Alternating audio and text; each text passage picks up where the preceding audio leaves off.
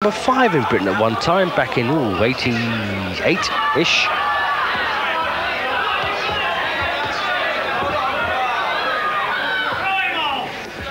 And Carl Gafney, managed by Trevor Callaghan from Halifax. He's had some good fights, Gafney.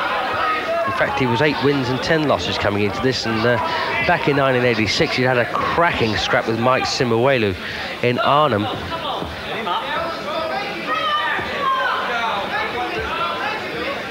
But Scott Welch very firmly the man on the way up.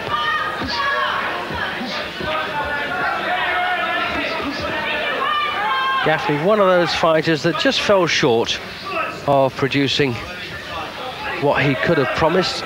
And referee for this one is London croupier Reg Thompson. I think he's a croupier, works in a casino anyway. I don't think he's a bouncer. Could be wrong.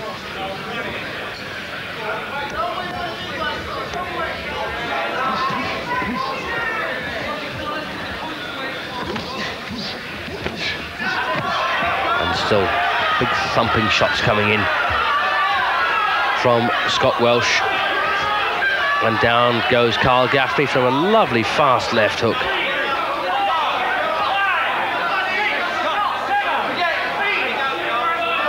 On his feet at 8. Says, yep, I'm all right. But not for long, I'm afraid.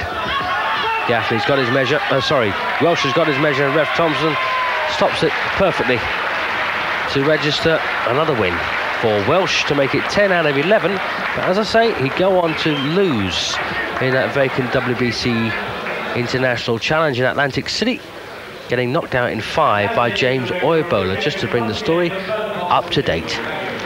Well, we're going to take another short break, but we're going to be back with Lennox Lewis on the knockout trail, and I hope